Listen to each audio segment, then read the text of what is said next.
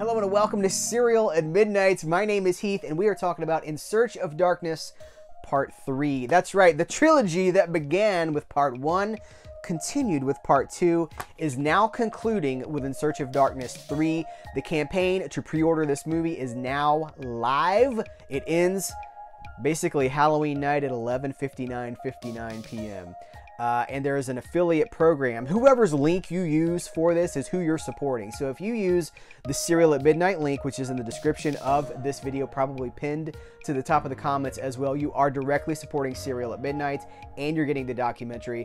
I wanted to do something special for In Search of Darkness 3. So in this video, we are talking to the man himself, the filmmaker behind the In Search of Darkness trilogy, David A. Weiner. Now, David is also a multiple Rondo Award winner for his time at Famous Monsters of Filmland magazine.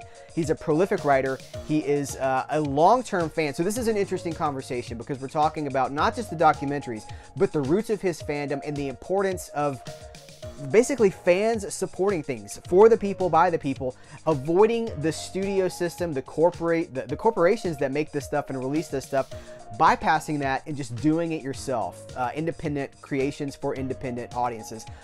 It's a really fun conversation. So support Serial at Midnight, support In Search of Darkness, support horror. Without further ado, David A. Weiner. How are you? Like, you're coming off four really. So 3 In Search of Darknesses and In Search of Tomorrow. How tired are you? Are you exhausted? Are you doing all right?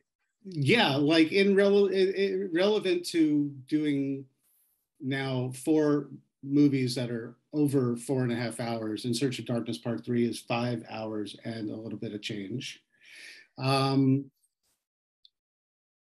It's a lot of work because we do lots of marketing as well. I'm also working on Aliens Expanded as executive producer, and that's a lot of work on my end. But I would rather be doing nothing else with my life. How cool is it that I have a job where I get to make genre documentaries, long form, the way I want them to be, versus having to go with a whole gatekeeping chain of networks or studios or saying you have to do it a certain way. We get to do it the way we want to do it in long form, the way we started out doing. And that was something that was encouraged by fans. Elaborate on that, what you just said, because I think that's really interesting. The idea of a gatekeeping studio mandated. So you're saying that narratives are controlled by the entities that own the properties. Is that kind of what you're insinuating? I'm insinuating to that to a large degree. Essentially, what I'm dancing around, which isn't really dancing, but just sort of, I should say, is that one of the biggest, a frequent question I get is, why is this 4 or 5 hours long and why is it not a series? And the key reasons are it's In Search of Darkness, In Search of Darkness Part 1, Part 2, Part 3, In Search of Tomorrow, are crowd-funded documentaries. And in order to get these done and turn them around in about a year each, there's some pre-production thought that goes, development that goes, longer than a year. But fundamentally, we turn these things around in a year. And if we had to make these a series, the only reason we'd be doing it as a series would be for someone else to distribute. Well, we distribute this ourselves. It's crowdfunded by the fans who love these genre documentaries. And they ultimately are manufactured and distributed by us as well. And so in order to maintain the timeline and the creative freedom that we have to do it the way we want, you really take, whether it's Shudder or whether it's Netflix or whether it's Amazon, whatever the distribution outlet is, that's secondary to how we originally make these. And originally, this all started as a crowdfunded project, In Search of Darkness, where we weren't even planning to do a 4+ hour film. But ultimately, the structure kind of demanded it because we do this each year, several movies, larger chapter in between. Just structurally, the demand of it is you just got to go longer. And then, you put in as much 80s horror goodness or 80s sci-fi goodness as you can. But last they'll say about it is that ultimately fundamentally, I looked at things like when I knew that the In Search of Darkness part one and then the series was just going to go long, I looked to movies like Never Sleep Again, the Nightmare on Elm Street doc, which is long form, and Crystal Lake Memories, the Friday the 13th long form doc, which I think exceeds 6 hours. And the love for those documentaries and the encouragement and the repeat views of those documentaries gave me the ammunition to say, I think the audience wants this, and we'll reward it with positive vibes. And here we are at part 3. You just mentioned the Crystal Lake Memories. That had a book. I don't think that Never Sleep Again had a book companion, but maybe it did. I think it was the other way around. I could be mistaken, but I remember. I think the book was first, right? Definitely. For Never Sleep Again. Has there been any talk of a book for this? Like one of my viewers actually asked me to ask you this. This is a Patreon question. Has there been any talk of like a book companion for this? Many times, and we've been putting our minds to making a book. But I can't definitively say that a book is going to be made or is being made, because it's can be a cost prohibitive endeavor, and we're a very small team. Creator VC is like 10 people, expanding, contracting with contractors, and but ultimately we're a very small team, and we like to keep it that way because we get a tremendous amount done. But then again, there's only so much bandwidth we have when we're juggling multiple projects, the marketing for each project and the development of other projects. So certain projects, like a book related to one of our documentaries, is something that we would love to see. I mean, I'd love to have an In Search of Darkness, coffee table book on my coffee table. But at this point, it's a dream, but it's might be a reality in the future. Well, one of the reasons that I ask is because you are a writer, and for people that don't know, you're not just a documentary writer, producer, director. You're also an actual writer, and you are a multiple Rondo Award winner too for your work on Famous Monsters of Filmland. You just casually that's a thing that happened. You've done your research, but I like hearing it. Yeah. So I mean, that's you are associated with quality writing, so that seems like a good opportunity there. I hope that maybe something can happen there. Let's get into fandom. You're making documentaries for fandom, talking about ultimate representations of or ultimate looks at some of these franchises. When did you know, hey, I'm not like everybody else, I'm a super fan? Was there a moment? I never thought that I was not like everybody else until I showed up in public with my Star Trek shirt and felt embarrassed. Then I think I kind of, and I was 28. No, but then, I as a kid, I just ate this stuff up, and I never felt different because this stuff was on television. So why would it be different? So if I want to watch Batman, if I want to watch Godzilla movies, if I want to watch, Dracula and Frankenstein and the Mummy, classic Universal, all that stuff, Planet of the Apes, that was, Star Trek. It was Space 1999. I'm a 70s kid and an 80s teen because I was born in 1968. Mm-hmm. So I could evenly divide those decades in terms of the material that was aimed at me because it was very available. I never felt like an outcast. I did feel like a geek when I finally got to maybe junior high, and I realized that you kind of have to play it down a little bit.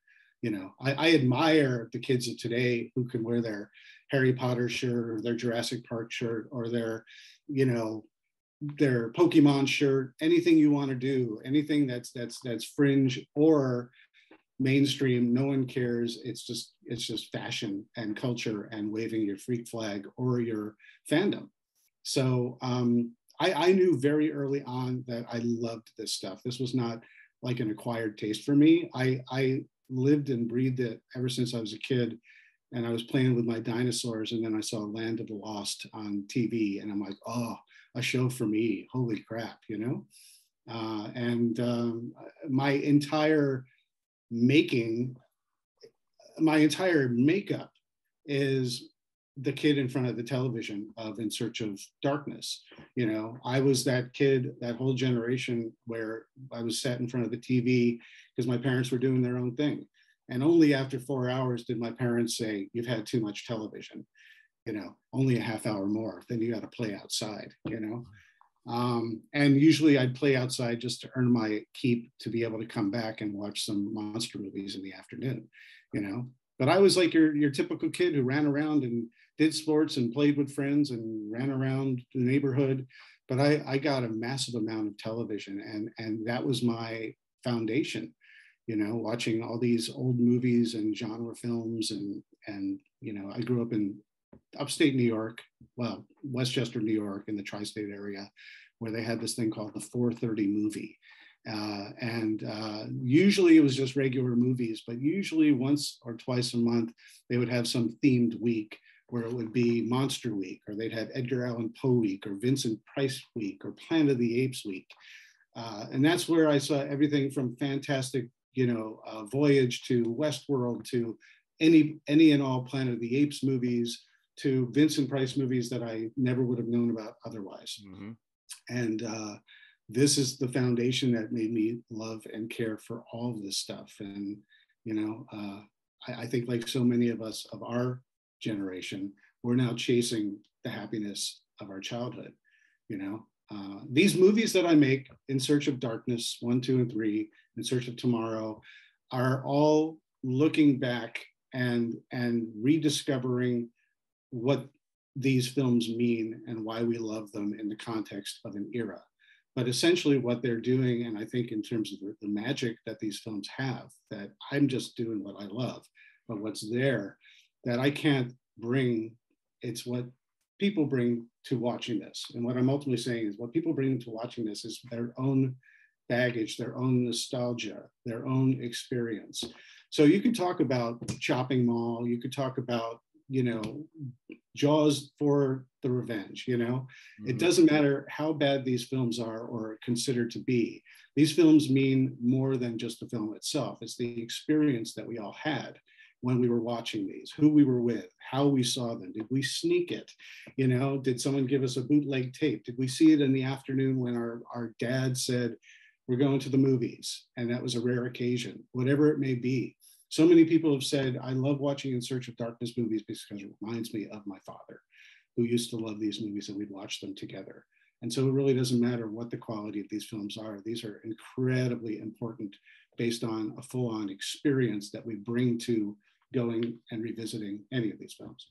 In Search of Darkness 1, kind of hitting a lot of the classics, and I'm oversimplifying, but In Search of Darkness 2 kind of widens the scope a little bit. What can we expect from the third? Is this the final installment? This is the final installment of our trilogy of 80s horror. Okay. We have sights on 90s horror next. And we want to do 70s. We want to do other eras, but we're a small team. And I unfortunately have not been able to perfect cloning. And every time I clone a new one, it's really disastrously wrong, and it's its own horror movie, and you guys don't want to know. So ultimately, we only have time to do one at a time. And so we're finished with 3 now and moving on to other stuff next. But with In Search of Darkness Part 3, I realized that it's, at first we're like the bottom shelf, the underbelly of horror, the dusty parts of the video store, what have we not covered yet? But the reality is we're hundreds and hundreds and hundreds of movies made in this decade alone, of the 80s. So many of them are really good. So many of them no one saw, except if you were in the theater or you found it in the video store, but it didn't get wide distribution. But there were also plenty of theatrical releases that we just haven't even covered yet. So it's not like, all right, well, what's left over in the video store? We have lots of theatrical releases as well that I saw, whether it was in the theater or on cable or in the video store. So it's a mishmash and it's a variety, but it's very much a companion to In Search of Darkness Part 2 versus Part 1. And like you said, Part 1 was really the heavy hitters. Part 2, we got to broaden our scope internationally and focus on a lot of the more subgenre titles, for lack of a better word. We get to go even deeper this time around. I'm still going around the world to places that we haven't gone: Asia, Mexico, Canada, but we're still doing spotlights on certain talent that deserve the spotlight. And we're still covering a variety of titles that I had never even heard of or seen before, that I couldn't wait to dive into and say, this is perfect. But what's driving and fueling all of In Search of Darkness 3 is the community element. This time around, because we've recognized how important it is when everyone says, I loved In Search of Darkness 1, but how come you didn't do this? Oh, I was happy that you did it in Search of Darkness 2, but why didn't you do this? Well, we're never going to get to everything, but we figured this time around, we really want to drive the content based on the backers and just the fans and the people who follow us and support us. So anyone and everyone who said, I want this, this, and this, we did a very specific survey saying, what do you want? Let's vote on things. And a wide variety of those are literally, you guys did the work for me and I'm happier for it, because you want this, you're getting it. And that's what you asked for. I'm happy to do it because I want you to get exactly what you want. And while it's never going to be 100% what you want, and there's always going to be some things you didn't expect, this is the people's film, essentially. Wow. Well, that's a great call to action, because it's for the fans. It's you just heard about direct involvement from the fans, how they can, how they're shaping this thing. So Serial at Midnight is going to be an affiliate for this. If you want to scroll down to the description of this video, there'll be all the links that you need. There's so much that comes with this. I know there are these physical bundles with, all sorts of delightful things, posters and pins and all sorts of things. But there's also this community that you're talking about. There's watch parties, and I've been a guest on 2 of them, and there's a third coming up probably before the end of the year. So those are always fun. There's just a lot going on. You guys really are focusing on the community aspect of this, and I think that's very cool. Is there anything I'm forgetting or that I'm missing that I should talk about with this? No, but I think it's very important just to underline the whole community aspect of this. We thrive on the interaction with our community. I'm online daily. We have a Discord, all our social media platforms. We're constantly interacting. We're constantly putting out content for people to comment on and talk about. We are in no way an operation where we say, thanks for crowdfunding this. See you later. We'll deliver this film in a year or later or never. We're very active with the community throughout, so these watch parties keep us in touch with everybody, the daily Discord. You could talk to like-minded fans all the time. We have backer events. We just had one a couple of weeks ago for backers where I debuted 2 of the segments for In Search of Darkness Part 3 and 2 of the songs by Weary Pines, which is an amazing score. They did all new music for this film. I'm proud and happy to be able to show that to the people who've been supporting us, give them a taste of what's to come to help them get excited, but also as a reward for their involvement and their patience and their support and their enthusiasm and their willingness to spread the word. Because at the end of the day, again, we're a very small operation. And so we rely on good vibes and positive word of mouth to get this product to as many hands as possible. But fundamentally, we want people to know it doesn't matter how much we sell. We want to be able to fulfill this as something that the community really cares about, and we want the community to know that we're all fans ourselves. We're not some, unfaceless Hollywood entity that's saying, well, horror is good, 80s horror, that's a big thing, let's just make some stuff. I think people can recognize that, if by fault, a 5-hour film, third in line about 80s horror, probably means we care a little bit about this stuff. I think the through line for this entire conversation is that the model is changing, and this is the way forward. This is a creators and fans working together and bypassing the entire systems that have been put in place to gatekeep this stuff, to keep go ahead. Well, to that point, it doesn't. Hollywood films can easily just get lost in the shuffle too. That's the thing is, I think the good thing is that over the last maybe 5 years or so, people have really been responsive to crowd-funded projects, especially documentaries. That's taken on a life of its own, but more and more people who are dialed into this kind of stuff recognize that it's up to them. If they want to see it, they've got to purchase it to get it made. You know, there's lots of people who don't understand, how come I can't get you on iTunes? But that ultimately hurts us if we distribute by that way. You know, we've got to do it ourselves, however exclusive it makes the product. All our blood, sweat, and tears has to have some sort of return of investment. Otherwise, we can't keep on doing this and doing what we love.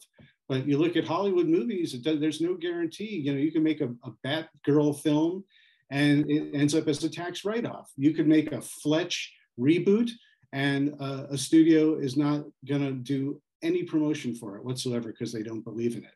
And I've heard great things about Confess Fletch. You know, yeah, it's not Chevy Chase, it's a new Fletch, but Fletch is based on a book. Give it a try. But, you know, the marketing they had, I personally thought was terrible, but I've heard it's a great film and I can't wait to see it. But can I find it in the theater? Not really, you know? So there are no guarantees in life, no matter what platform you're ultimately on.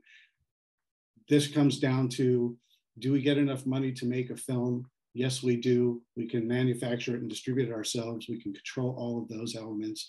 And above all, like we said before, the through line is the creative freedom to do it as fans would want to see it. And ideally, the fans are receptive to the type of stuff we're doing because they know that we are connecting and caring to the fans in terms of the product that we're creating. Where can people keep up with everything that you've got going on? Not just Twitter, social media, your website. This is a great place to just tell people where to find you. Well, in terms of In Search of Darkness Part 3, we have a campaign going from October 6th through Halloween at midnight. Not Serial at Midnight, but thanks for being on Serial at Midnight. Halloween at midnight, we have a wholesale going through to the end of October where you can get In Search of Darkness 3. You can get all sorts of cool posters and swag and digital download. You'll see on the site, you just go to 80shorrordoc.com, 80s.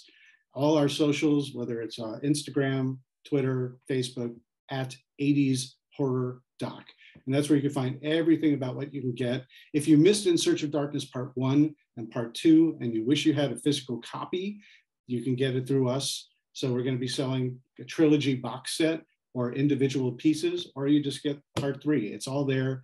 Go to 80shorrordoc.com. You have until midnight, strike of midnight on Halloween. As for me, you can find me on Twitter. That's usually where I'm interacting the most. My Twitter handle is @TikiAmbassador, but yeah, I also have that It Came From Blog site, so you can go to itcamefromblog.com or on my socials @itcamefromblog on Instagram, Twitter, and Facebook. And there you go. That's the social media pitch. But lastly, I'll say, especially with It Came From Blog, that Twitter feed is like a steady brain dump of all the pop culture stuff rattling around my head. And it brings me lots of joy if I think of, you know, I'm talking about Lee Majors earlier, you know, if I think about the Kenner Steve Austin action figure and I find some ad that I responded to as a kid, I'll think of it, I'll find it, I'll put it up there, and that's it. And people will say, oh my God, I haven't thought of this since I was a kid. And it brings me back and it warms the cockles of my heart with nostalgia. That to me is an incredible reward, and I love to do it. That's great. Now I'll link everything you just said. It's linked in the description of this video and your link to the documentary project, where if you click through that, you're supporting the project and you're supporting Serial at Midnight.